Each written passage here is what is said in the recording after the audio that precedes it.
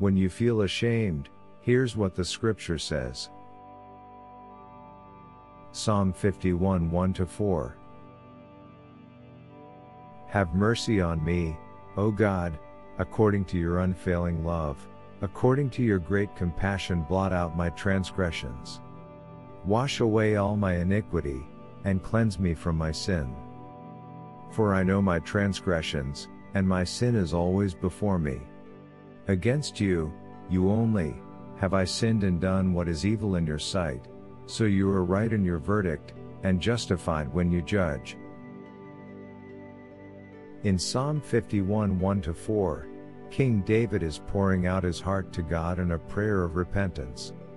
He acknowledges his need for God's mercy and forgiveness, recognizing the depth of his sin and pleading for God's compassion. David begins by appealing to God's unfailing love and great compassion, asking him to have mercy on him and forgive his transgressions. He recognizes the seriousness of his wrongdoing and earnestly seeks God's cleansing and renewal. David openly admits his awareness of his own sin, acknowledging that it is ever present in his thoughts and actions.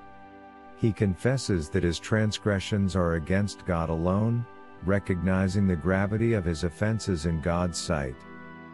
Ultimately, David acknowledges God's righteousness and justice, affirming that God is justified in his judgment of David's sins. In this prayer, David humbles himself before God, seeking forgiveness and restoration through God's mercy and grace. Psalm 51 1-4 serves as a poignant reminder of the importance of repentance and seeking God's forgiveness when we fall short.